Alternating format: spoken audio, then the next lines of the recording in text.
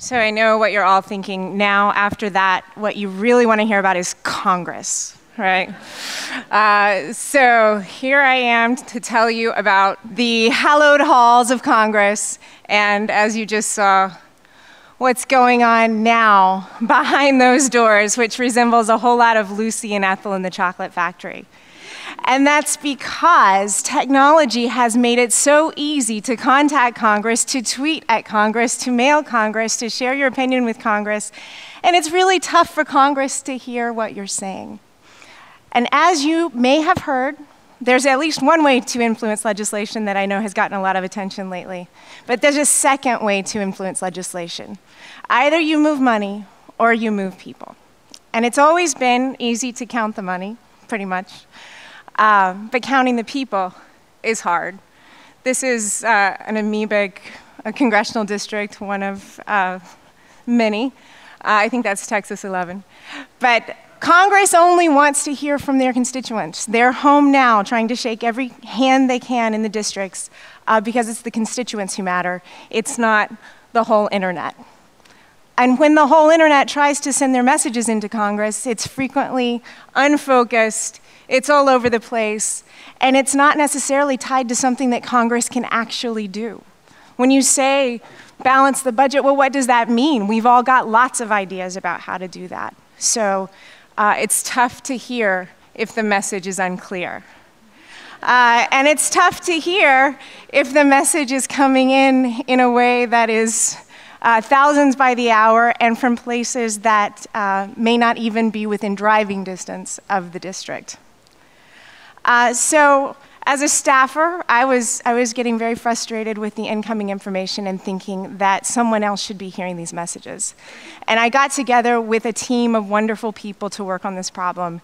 And we thought if you could create a platform where all the public information about bills could feed in, and all the information from the various organizations that are endorsing and opposing and telling you what you should think about these bills, if those positions could be put in one place and public input could be in one place, that we could start to address these issues. So that's why we created POPVOX, where individuals and organizations can register their positions, individuals can say if they support or oppose.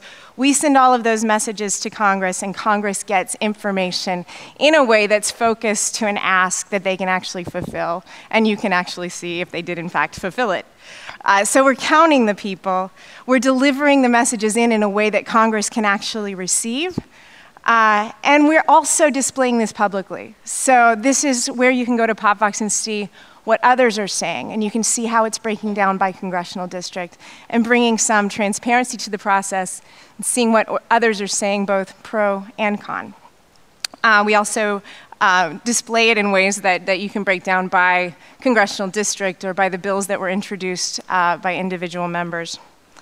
And we also let you go and match and see if your position matches the way your member voted. So the key to what we're trying to do with POPVOX is provide transparency. And there's power in transparency.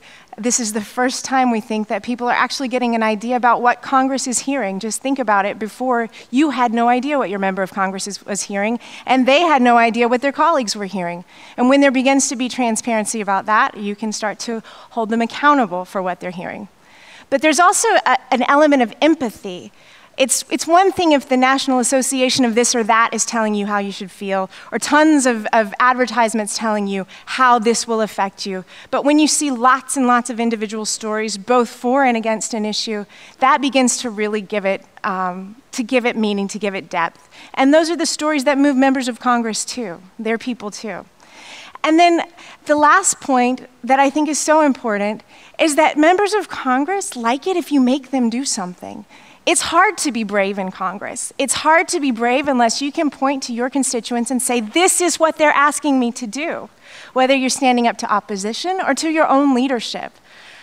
So there's an enormous opportunity now that technology is giving us as citizens, as individuals in the United States and in the world to make our voices heard and affect true political change. And this technology is making it so the balance is shifting right now. There's never been a time in this world ever when your voice was more important and more powerful. Now your voice can be counted, your voice can be heard, and imagine the possibilities. We're just starting to scratch the surface within this country. Imagine the possibilities worldwide, and imagine what it looks like when the voice of the people can be heard and is counted. Thank you.